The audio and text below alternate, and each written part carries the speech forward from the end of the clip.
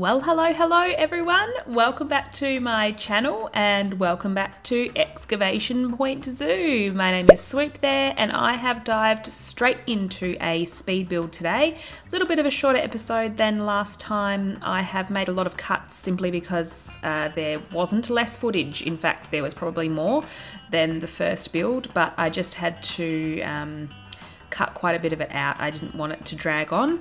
I also did quite a lot off camera as well. So Excavation Point Zoo, I'm super happy to be back in here and really excited to build for it. I'm actually having heaps of fun building for this zoo.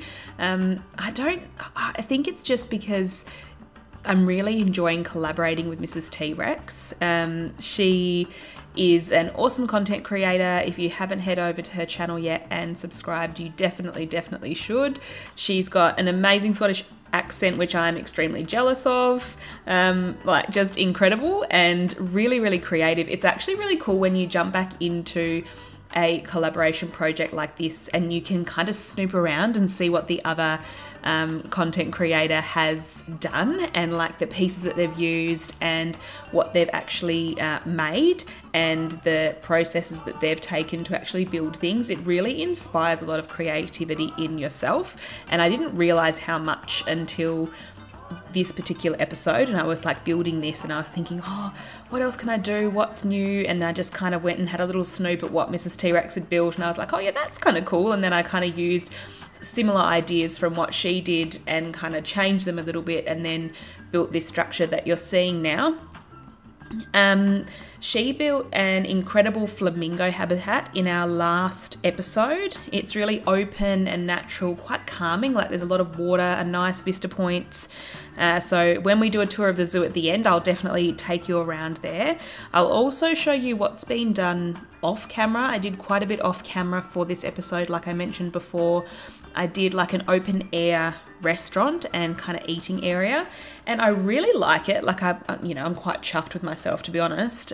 That's probably my favorite part of the build, and I didn't record it because I was like, oh, it's going to be way too long. It's already, I already have 2 hours of footage just building the habitat and the viewing area.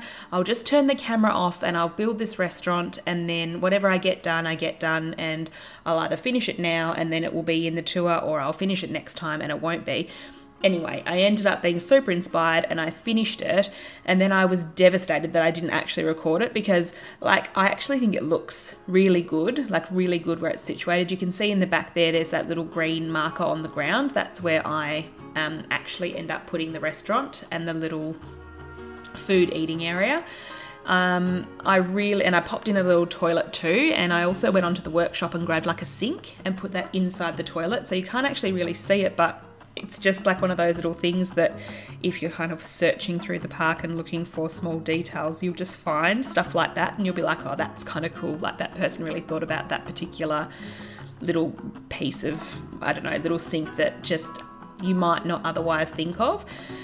Also, having said that though, when I finished this particular building, which you can see me fussing around with, God, I had trouble with it, and I really don't like it either, to be honest, guys, but I ended up just leaving it how it was in the end.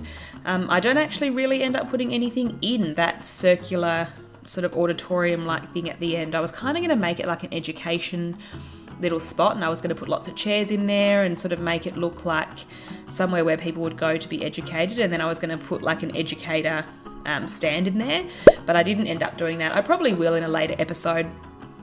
As you can see, I'm going in now and starting to form the habitat and starting to put the rocks in. I'm building a habitat for 3 different species today. I'm building a habitat for the zebra, the gazelle, and the ostrich.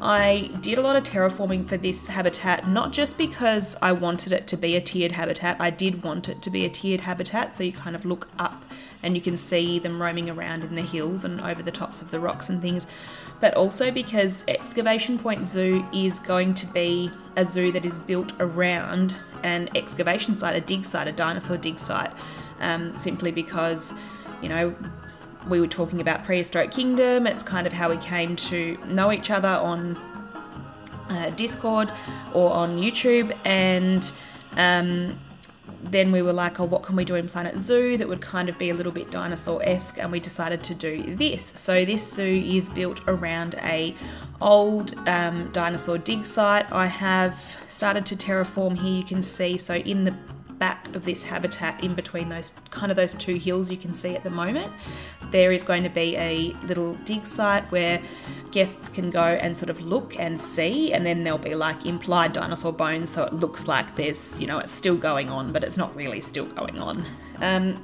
So yes, I did my best to hide this fencing, and then ended up making it sort of just a chain link fence that came above the rocks for a lot of the back of the habitat. I really liked building this habitat. I usually don't love building big habitats. I like building smaller habitats that are like jam-packed full of stuff, or they have like a lot of lush vegetation and things around them, so they're kind of hidden, which you will see I've done in an episode down the track a little bit. But for this one, I thought, you know, we need a big hill for the excavation site, so what can I do on that hill to kind of make it a little bit different? And this is so different to anything I've ever built in Planet Zoo, with like the tiered habitat and the lots of rocks, and the animals can actually really traverse this whole habitat really well, which I'm really quite proud of in the end. You know, after I finish the viewing building, I do have really mixed feelings about the viewing building. I don't love it, but you know, you don't always love everything that you build. I may in future episode go back in and change it a little bit, but it does kind of suit the zoo itself. So I mean, I could just get over it, really, couldn't I? And then just move on. I do end up putting a roof on it and so on. I also have built a little aardvark habitat, which I haven't shown in my first video yet. So when we finish this habitat here, we'll head down and we'll do a real-time tour, and I will take you through the aardvark habitat and the restaurant, both which were built off camera, and then I will also show you this habitat in full and take you around the flamingo habitat also, and just show you in general what we've gotten done.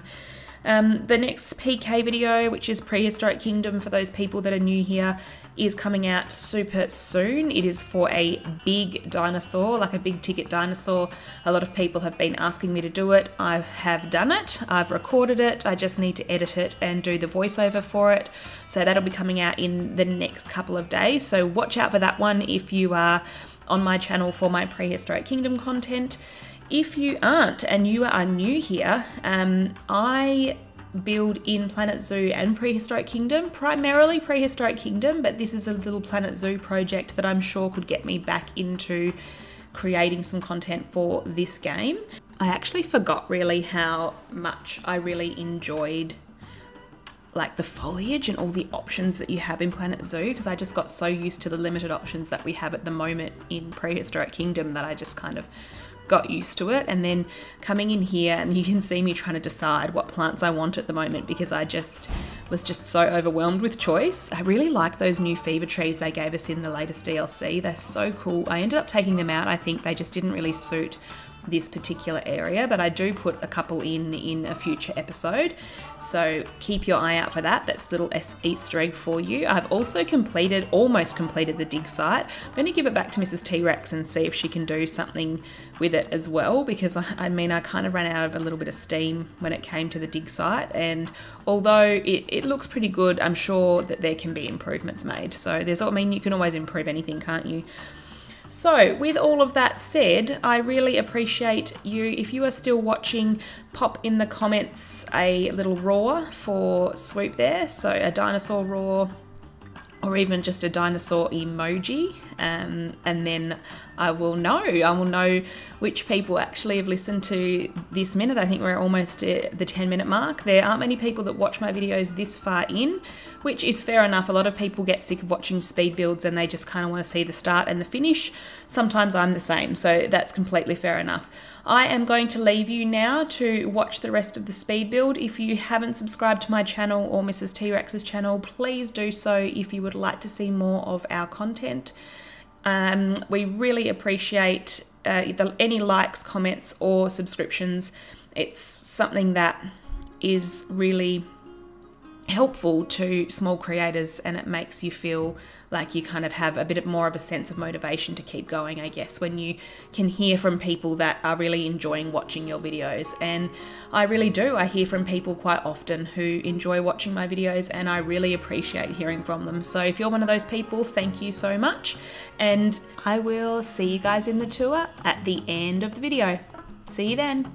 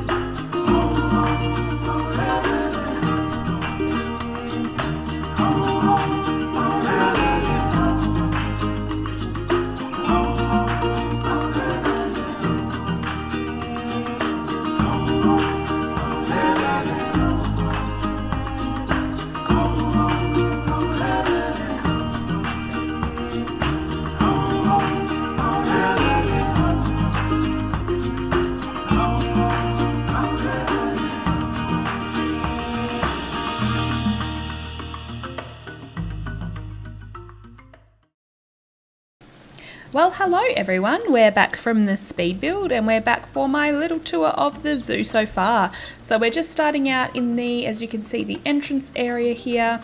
We've got a really happy staff member. Oh, he was super happy, but he's just chilled out just a little bit. So what we're going to do is we're going to head into the zoo. Tejid Cam is moving quite slowly. I'm going to move slowly throughout some of this tour, but I am going to just speed it up so that we can get through. Excuse us, mate. We can get through sort of the entrance area. I've put some fences up, you can see just over here. That is because there are things going on over there that have already been pre-recorded, and I'm doing this tour after that has finished. Oops, we've just jumped over the barrier. Rightio. Okay, so we're heading in and you can already see there's quite a few new things going on. The first thing we're going to do is head over and take a little look at our aardvark enclosure. Now, I'm not completely sold on this enclosure. It's really cute. I think that they have enough space. I mean, not according to the game, they don't have anywhere near enough space, but I think that it's perfect for them. However, I'm not really sold on the location. It was the first thing that I did sort of right near the entrance building. Oh, look at the little aardvark asleep. You get a really nice view of them from here. I think really what would be more believable would be if you had like some exhibit buildings right here where the aardvark enclosure is. So I think what I'll do is in a future episode I'll probably move this and then I will put in like an exhibit house where people can sort of come in. The first thing they see when they enter the zoo is like this little tiny exhibit house where you can come and look at maybe some scorpions or some spiders, because really right here I don't think the aardvarks would be very happy. You'd get crowds of people coming through that entranceway over there and really crowding over to really look at the aardvarks being the first thing that they can see. So I think in future I will probably move it. Oh, here's a little aardvark coming. Hello, mate. Running across. Very cute. So yeah, I think in future we'll probably change that. Let's just head quite quickly and just speed up this Tejicam a little bit. Head over to the restaurant. Okay, so here we are in the open air restaurant. I think when it comes to biomes like this one, you really need to be careful with how you design your buildings or your plaza areas. So it's super hot in this biome. Like when you turn it off Tejicam, you can see that it's usually hovering around 37 degrees, which is hot. So you really need things to be shaded, and you need things to be either open air or indoor, fully air conditioned. So you can see here I've got this fully open air restaurant that I did, as I said, in the speed build, built off camera.